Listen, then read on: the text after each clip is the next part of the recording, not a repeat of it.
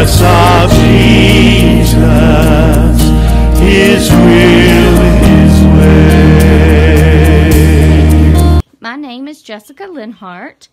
I am West Virginia's newest Christian author, Bible teacher, speaker, and source for handcrafted remedies and recipes found in God's backyard. The Spirit of God is upon me because the Lord has anointed me to bring good news to the afflicted. He has sent me to bind up the brokenhearted, to proclaim the liberty and freedoms to the prisoners. You'll find me at my home on the web at www.findinghealingingodsbackyard.com/store. My email address is linhartfarm@gmail.com, and Linhart is spelled Linhart. You may view our ministry videos on YouTube by searching for Jessica Linhart, Christian author, and every Sunday afternoon at 2 p.m. on Facebook Live, we offer a free Bible study. Please join us if you can. Up next, let's worship and praise God in song. Then we will have your biblical bookmark for today. It is like oil of great price on your head, flowing down over your face, coming down to the edge of your robe. The Spirit of the Lord is upon you, for He has anointed you to bring good news to the poor. He has sent you to proclaim that captives will be released, that the blind will see, and that the oppressed will be set free. A new anointing is coming your way, refreshing just for today, with wings of glory. Come fan the flame, anointing coming your way. A new anointing is coming your way, refreshing just for today, with wings of glory. Come fan the flame, anointing coming your way. It is anointing to heal, cancel all debt. It is anointing that frees from sin and shame. It is anointing to deliver, release me to be all I've been created for my destiny. A new anointing is coming your way, refreshing just for today, with wings of glory. Come fan the flame, anointing coming your way. We embrace the new, let go of the old, let your light so shine in me. We embrace the new, we embrace the new, let go of the old, let your light so shine in me. We embrace the new, we embrace the new, let go of the old, let your light so shine in me. We embrace the new, we embrace the new, let go of the old, let your light so shine in me.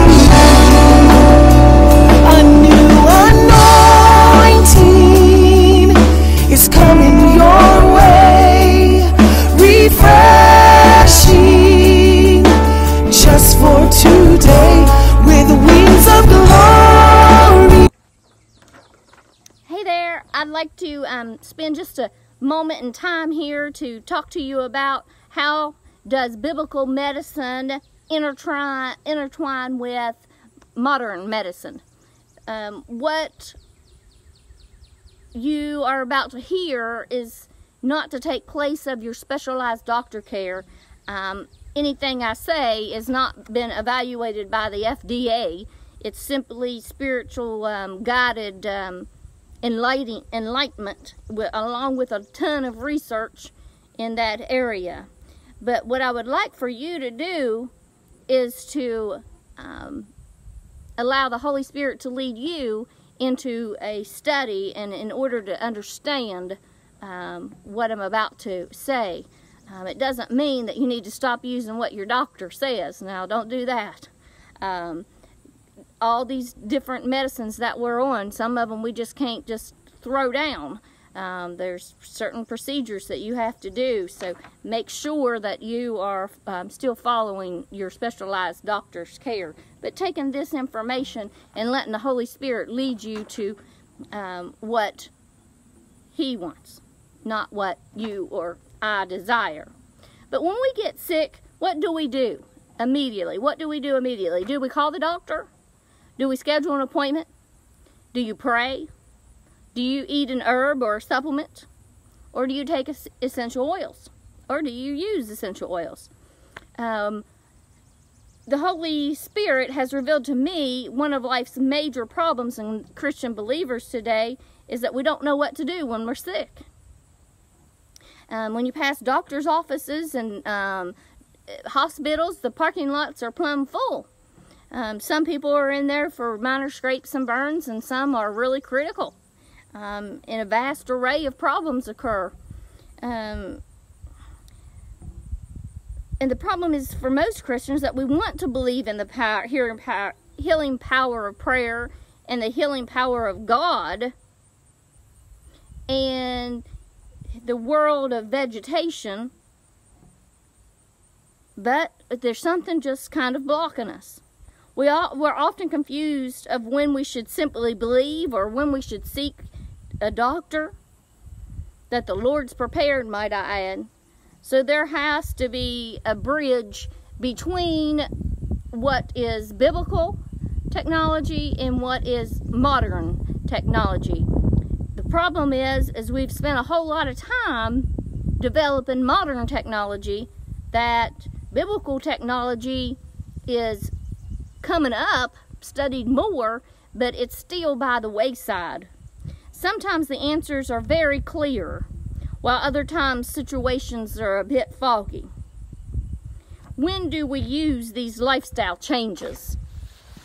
When do we use essential oils? When do we go to massage therapy? When do we go to acupuncture? When do we take cough syrup? These questions, I'd like to tell you an exact answer, but the thing is you have to pray first. I can't express that enough. Your first defense is to pray and ask God for guidance, and it gets easier every time, and eventually you'll even hear His voice. But until then, you have to use what He's already given you. He's already given you a stable and sound mind, and He's given you His Word, and He's given you teachers and preachers and testimonies, and you have to combine all of this knowledge. And the power of the Holy Spirit is already within you to straighten it out and organize it all. You just have to simply believe. But if you are having a heart attack, you're going to die unless a miracle happens or you seek modern medicine. There's no doubt. Heart attack, go to the hospital. Another instance, you know, like if your kidneys fail. Well, God has given you modern medicine and to help the kidney process. So the process is already there for you, so you need to go to dialysis. Can God heal your kidneys? Absolutely. But you may need to use what He already has in place. In addition, or He might just heal you, depending on your faith. I think it depends a lot on the faith. Another great place for modern medicine is if we are in a car wreck and we have a severed artery. Without EMS, guided by God, we're going to die. Most likely, you're going to bleed out. You're going to die. Finally, modern medicine and modern technology and modern medicine should be utilized if something acute is happening. My first response, again, is always prayer. You see, it's in prayer that we find the avenue in which we're supposed to take. It does me no good to jump into the doctor's office if I've not prayed. It does me no good to take herbal medicine if I've not prayed. It does me no good to take a cough medicine if I've not prayed. It does me no good to make my ointments and not pray. It does me no good. It does me no good. You see the pattern. It does me no good unless I first seek God and His kingdom. Prayer is the beginning of everything. For example, I can't count the number of times that I have been in pain and I have simply asked God to take the pain away, to heal it. And, you know, glory to God. Thank you, Lord. As sure as I am sitting here and looking through this camera at you, I can tell you that the Lord has healed my body. And I can tell you that there are numerous times that I have prayed over my children. We are in one accord. Where there are 2 or 3 are gathered, corporate prayer. There's something about the power of corporate prayer. And I think what it boils down to is the fact that a corporate prayer, God gets the glory immediately.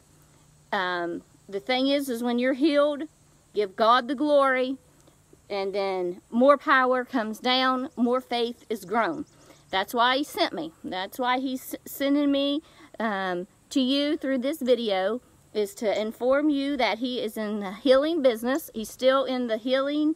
You still have healing power within you, just as the disciples did. And that'll be in our next video. We'll go into talking a little bit about that.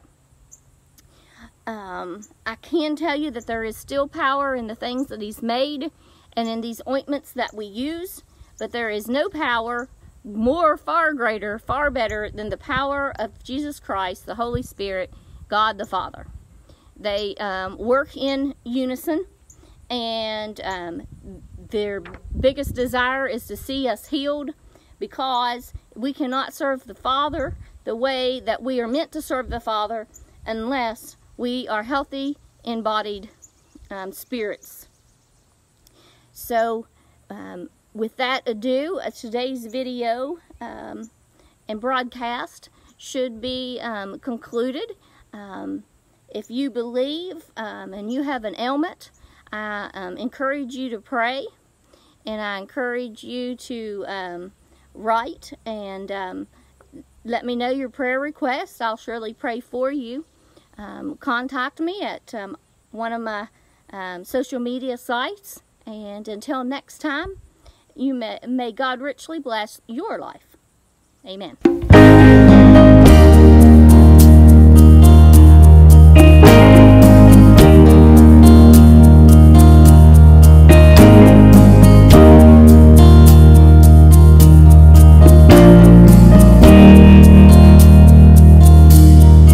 Lord, we need a fresh anointing. We cannot borrow from yesterday. Come and feed us, Holy Spirit. Teach us of Jesus.